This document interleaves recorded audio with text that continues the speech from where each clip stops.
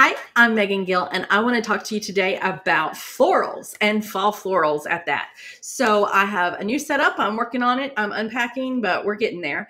And we're going to see what it's like to paint with just 4 colors today. So I'm going to switch over to this. And if you like what you see here, you can sign up for my newsletter down below at meganbaileygill.com/sign up or subscribe to this YouTube channel. All right, so I am using today Reeves Orange Watercolor, Fresh Tint Watercolor, okay? And then I'm gonna do Sap Green Reeves Watercolor, and then I have a Burnt Sienna Watercolor, all right? I am using my block, my Fluid 100 block Cold Finish 6x8. It's becoming my new favorite.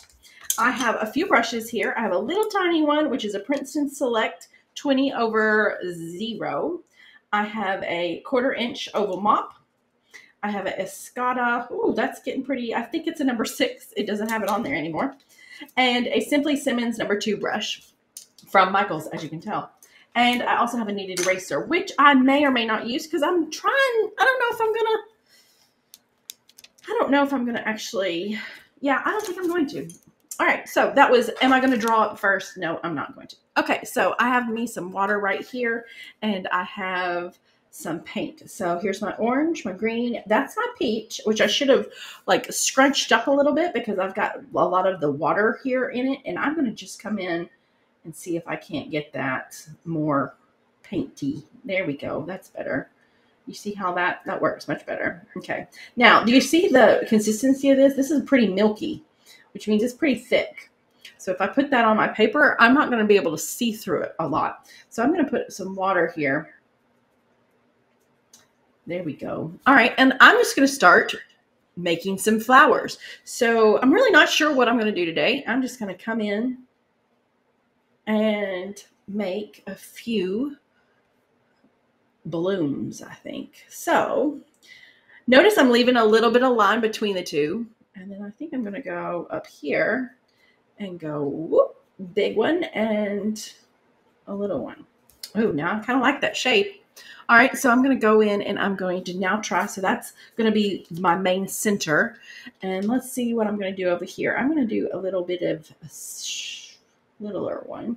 Now this has got big old C's and I'm pushing down as I go to make bigger ones, bigger petals. All right, and you see how some of them are going together and some of them aren't? That's great. I think that is fantastic. All right, and you know what? I'm going to clean my brush, and I'm going to move on to a darker color. This is the Burnt Sienna, which is a great red-brown. It can go orange or it can go brown. It's really, I just love it. All right, so I think here I'm going to do another one of those. Let's see what I've got here.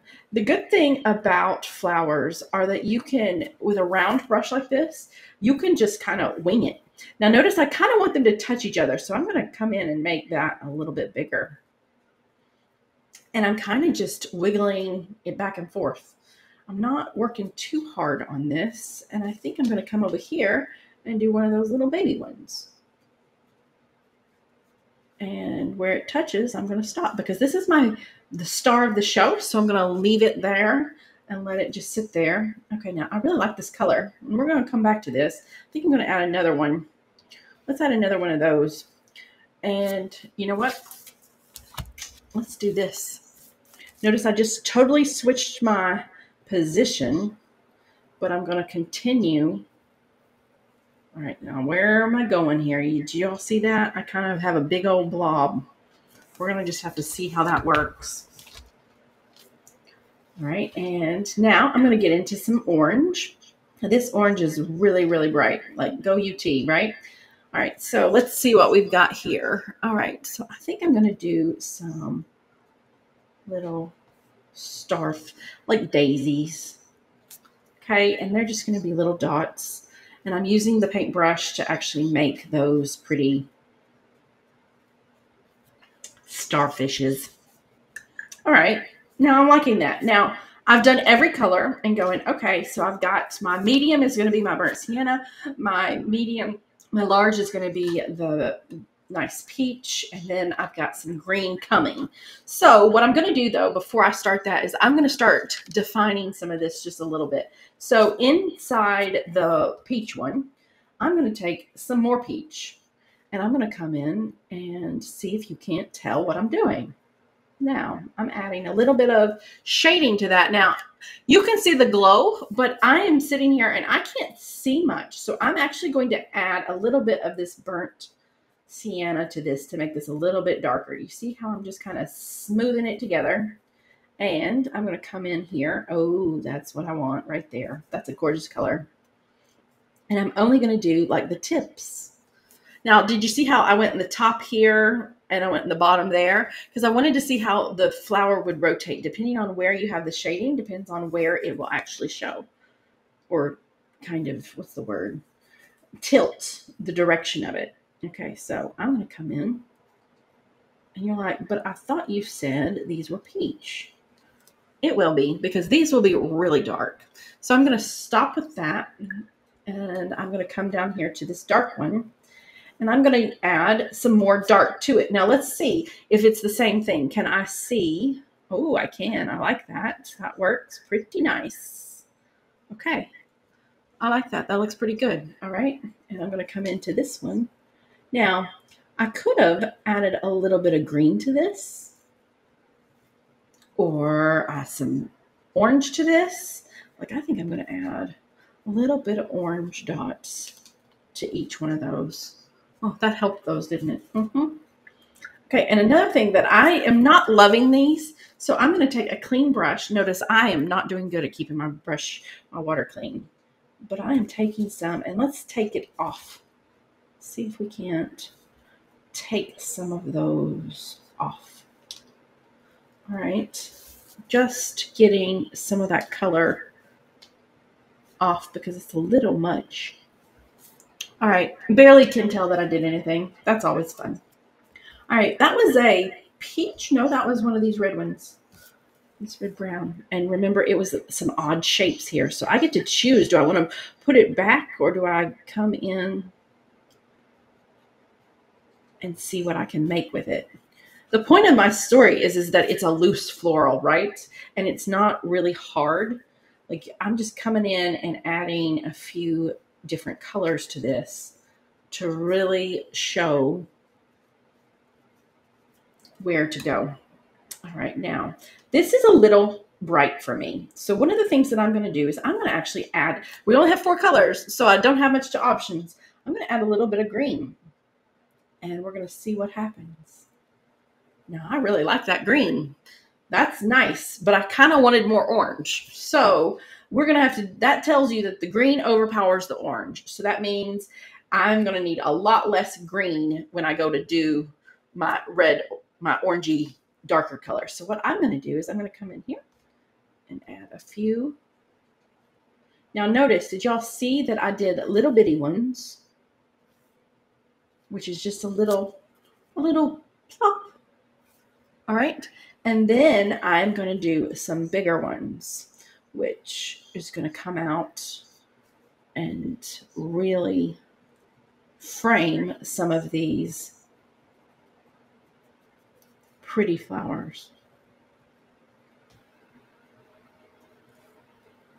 All right, now I like that. Now I'm going to come in to this one and see what I've got. All right. Now, remember, I kind of want that to be really dark in there. So I'm going to take some of this red brown, plop it over here.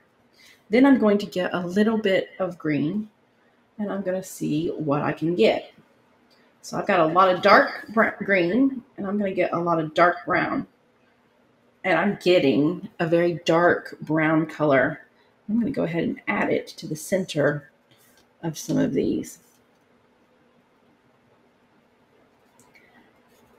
Now, that's nice. Getting there.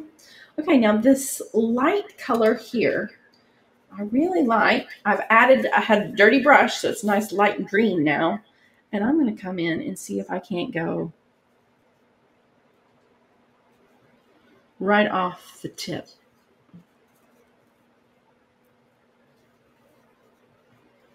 All right, and I'm going to do that one more time down here. And one more time up here. Okay, notice I'm using the flow of the brush in order to do this. All right, now I'm going to take a little bit of this orange, a little bit of this lighter color here. Actually, what do you think if I choose this and a tiny bit of this brownie green? Ah, now we're talking. We're getting a nice taupe color, which I really, really like. Uh-huh. That's a pretty color. It's almost a peach, but not really. And notice I'm just making kind of a big old blob. So the point of this story is that you can use certain colors to do whatever you want. You can add to them. And notice that to make this big, beautiful bloom here, I barely did any strokes. And it's really nice. All right, now this right here is a little bit of a mess. So we're coming in. Pretty fall colors. All right, now I'm going to come in and get a little bit more green. And I'm going to come in and add to this. Now, notice today I'm using the watercolors that are in an actual tube. They are really strong. And it kind of, if you're used to using just little pan ones, then you're going to see, oh, wow, this is really, really powerful and strong. So you don't even need this much paint. I probably put too much paint on my actual palette to begin with, honestly. All right, and I'm going to come in and see if I can't add just a little bit more definition to those. Now, I wanted to do a short lesson today. You think I'm going to get there? The problem is that I don't have. Oh, that's nice. That's a nice little color. Notice that's just going to be a 3-1. I kind of like that too. All right, and I have pure green, right? Let's just go pure green and see what happens. Now, this pure green is really, really bright. But I'm going to put it in as my highlight on some of these. And I'm just building up color. And liking that. And I'm filling in some of the blanks here with some green because I kind of want the green to make those flowers pop up. You see what I'm doing there? Because the green is a little darker. What was that right there? That was a pretty color. All right, and I'm going to come in and add. Maybe it's behind that. And again, I'm going to get me some red and some green. Get a really dark color and put it down right there. So that's framing that. Not every flower has these brown dots in them, but I really love making brown dots or black dots in flowers because it really starts showing me this is the center. But I kind of use it as a crutch, I'll have to say. So, nothing's really wrong with that if you know that you're doing it. Like, I know I'm doing that. I know that I can really paint a real thing if I really wanted to, but I'm just playing around right now. And notice that I was just dotting in here and making these nice little dots of this, and I really thought that was fun. All right, and I'm going to continue to add those little dots into here. And one of the things about brown dots like that, I'm adding them on top of things. So think of them kind of as baby's breath, in the baby's breath of they're used as filler. Well, in art, they can be used also as filler, but it adds an extra texture and a different layer. You see how the layer is showing? I love that about this. Okay, so I'm going to take a little bit of this and I'm going to add, I feel like this needs right in here. Just a little bit of green. All right, now that looks great. And I think I'm going to take a little bit of this brown. You know, I've added those curly cues, but now I think I'm going to add some brown curly cues. Now, did y'all notice I haven't changed brushes at all? Well, that's okay.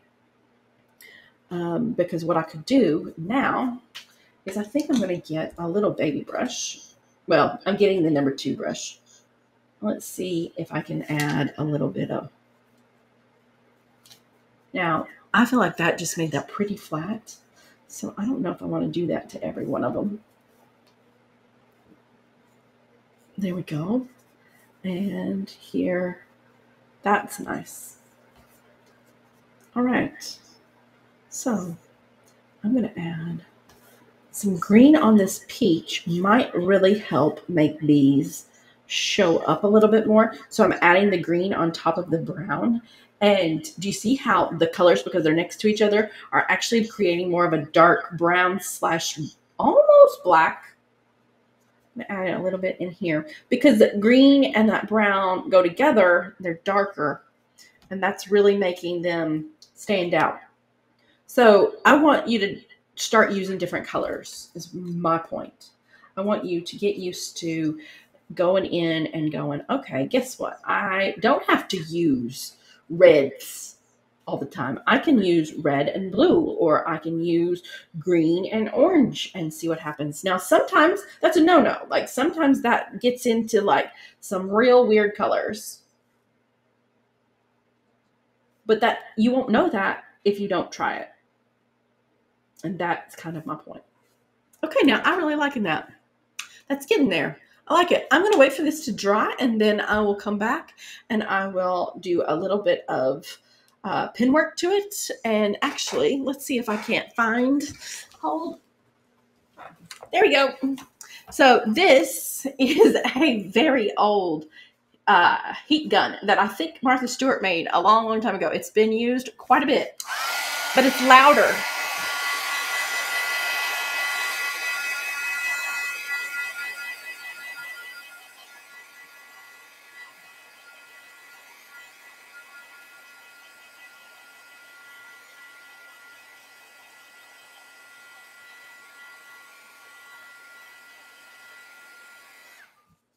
All right. It's not coming. It's pretty close to being dry. All right. So I'm going to, my Uniball Signo 207 bold pen here. Let me get this out of the way for a little bit. Let's come right here. And let's come in. And notice I'm using the shapes of my actual flower to really hone in on what the shape is that I'm going to draw.